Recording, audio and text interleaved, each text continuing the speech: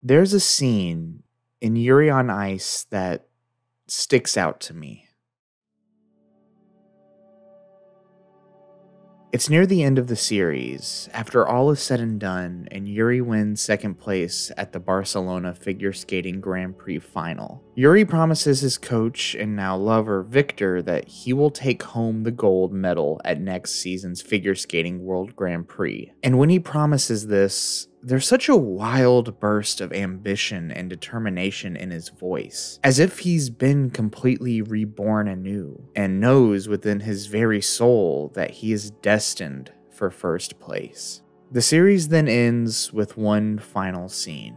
Time has passed, and we see Yuri back in his hometown as he meets up with Victor and gets ready to set out for his next journey to become the world figure skating champion. And this scene is just so beautiful because it feels like a fresh new start. Like Yuri is no longer that scared, anxious person from the beginning of the series, but now has the potential to change the world. And when you see those final words appear on screen, "See you next level," all you want is to see Yuri make his dream come true.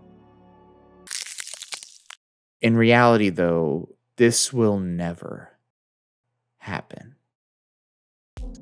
Yuri on Ice was released on October 6th, 2016 by Studio Mappa. Most of you are probably aware of the now world-renowned animation studio, but at the time of Yuri on Ice's release, Mappa was still a fairly new studio. Despite this, however, it had tons of talent behind it, primarily thanks to its founder, Masao Maruyama. We're not going to get into the origins of Mappa in this video, but if you want to know more about the now famous studio's founding, feel free to check out this video where we cover it. All you really need to know is that Maruyama is a living legend of the anime industry, and thus would be able to supply the studio with an amount of legitimacy that pretty much guaranteed that anyone in the industry would want to work there. Two of these people just so happen to be Sayo Yamamoto and Mitsuru Kubo, Yuri on Ice's creators. Kubo had worked on a few small projects before Yuri on Ice, but the big name to talk about here is Sayo Yamamoto, Yuri on Ice's director and co-writer. At this point, she had worked as a director on several popular anime series like Eureka 7, Samurai Champloo, and Panty and Stocking.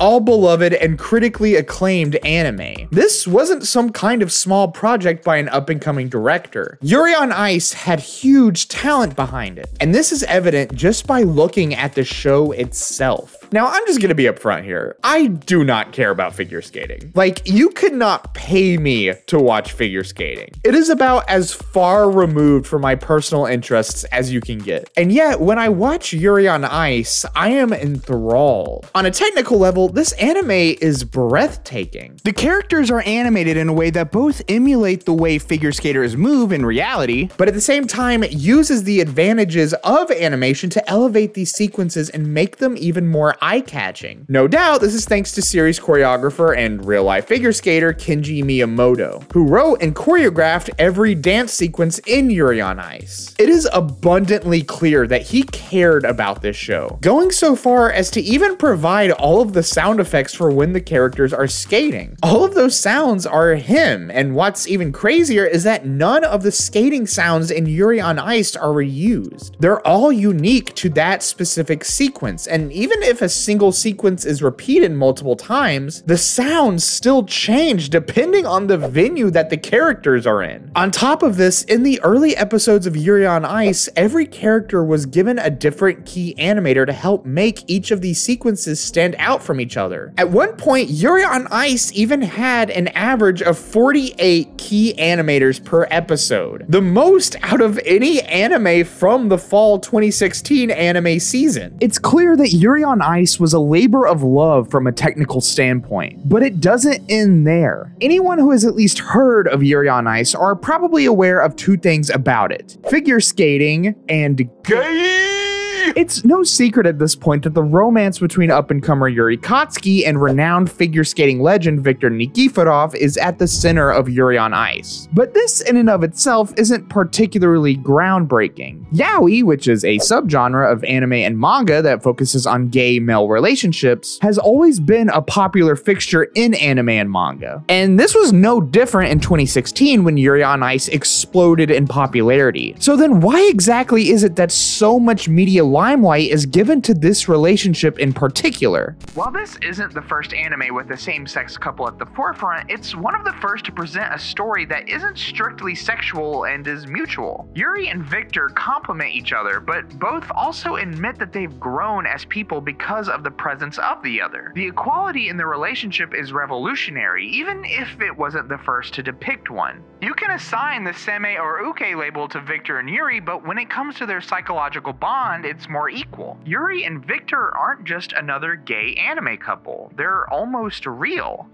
This is exactly how I felt when watching Yuri on Ice. I'm just gonna go ahead and admit, I'm a sucker for romance. I think it's incredibly riveting seeing how two different individual characters can come together and find a mutual understanding and attraction for one another. But it also needs to be nuanced and feel realistic. Humans are incredibly complicated creatures and will have a whole slew of reasons why they fall in love with a particular individual. And I love when an anime is able to delve into these different reasons for mutual attraction. I feel like a lot of the appeal of yaoi comes just from the simple fact that the characters are gay, but I honestly never even thought about either character's gender when watching the romance in Yuri on Ice unfold. It just felt like two incredibly vulnerable individuals learning about each other and growing through one another, which, I mean, that's what relationships, are, and what makes the romance between Yuri and Victor feel so real and compelling. I mean, look, they even get to have a cute little scene where Yuri proposes to Victor, which at the time was kind of unheard of in a mainstream anime series. Though I also don't think that the creators were even anticipating the show to become as mainstream as it did. But the sheer quality of Yuri on Ice allowed it to rocket into the pop culture spotlight in such an unprecedented manner. During its run, Katakawa Aski Research Laboratories reported that Yuri on Ice was the most tweeted anime of its season, even beating out an anime like Haikyuu, which, if you're in the loop, then I'm sure you understand that a 12-episode original anime about gay figure skaters from a young studio like MAPPA getting more attention than something like Haikyuu, an adaptation of one of the most popular sports manga series of all time, is just sheer insanity. Yuri on Ice was a sensation across the globe. Even well-known professional figure skaters like Yevgeny Plashenko, Adam Rippon, and Johnny Ware were talking about it. The latter in particular being very supportive of the anime and mentioning it multiple times during interviews. I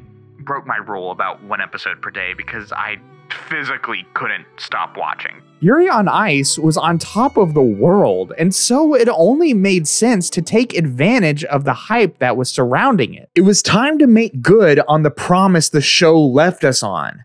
See you next level. And MAPPA intended to deliver in a big way. In April of 2017, the Yuri on Ice movie was announced at the Yuri on Stage exhibition event. There weren't a lot of details about the movie unveiled, but it was a welcomed announcement for all of the rabid fans of the series. I mean, Yuri on Ice getting a big budget anime movie, it was a dream. Then 2018 came, and the film's title was finally announced. Yuri on Ice, the movie Ice Adolescence. Flash forward to 2019, and finally a teaser trailer is released by MAPPA, showing a young Victor in his prime. And I mean, everything just looked great. It exuded all of the quality that you would expect from a MAPPA anime film, and it seemed evident that all of the same staff were returning. This was exciting. I mean, yeah, the film had been delayed, but with each passing year, the alluring reality of the Yuri on Ice movie grew even closer. With each passing moment, the movie felt more and more real, like it could release at any moment. Then another year passed, and no news. Okay, well, that's not really the end of the world. Mappa's pretty busy right now, so it only makes sense that it's probably going to take a while to get out. It's not really a big deal. And then another year passes. No news. Okay, well, maybe they're just, holding the information close to their chest. So when they do make another announcement, it'll just be all the more exciting. I'm sure everything's going to turn out great. Then another year passes. No news. With each passing year, Yuri on Ice becomes less and less relevant. People stop talking about it and move on to other anime. But, once the movie comes out, it's gonna make a big comeback. It's gonna be everywhere again like it was in 2016, right? Another year passes. No news. In April of 2024, just a little over a week ago at the time of this video, it was announced by MAPPA on the official Yuri on Ice movie website that 7 years after the movie's announcement, Ice Adolescence had been canceled. There wasn't any specific reason given, though a lot of people have speculated that it's primarily a money thing. Yuri on Ice in 2024 is just not the same as it was in 2016. It was a sensation back then, but now, after countless delays, Yuri on Ice has kind of faded away from the public consciousness, to the point that it might not be the guaranteed success that it once might have been. And in the climate of the modern day anime industry, that's just a no-go. MAPPA as a studio has changed dramatically since its inception. For better or worse, it's now one of the biggest studios in Japan today, pumping out huge shows like Jujutsu Kaisen, Vinland Saga, and Attack on Titan. And look, I'm not gonna sit here and act like I don't like these shows, because I do. But there's this sinking feeling in my gut that MAPPA would rather focus on shows like these, adaptations which are basically guaranteed to make them money hand over fist, than risk putting out something that might not. Even if that thing they refused to put out was hyped up by them for 7 years. And as someone who likes Yuri on Ice, this hurts. I don't think Yuri on Ice is the greatest anime of all time or anything, but watching it made me happy. It made me realize that even if you don't believe in yourself or suffer from crippling anxiety, which I do, that the people in your life that you love the most, well, they're the ones that will help pick you back up. Even if you see nothing within yourself, no talent, no potential, those things are clear as day to the people who love you. And that's a beautiful message. One that I wanted to see culminate in Yuri finally unleashing his full potential and changing the world that he lived in. But now, that'll never happen. Yuri on Ice, in a way, is like ice itself, forever frozen in a moment of cold stagnation, never pushing forward, forever still.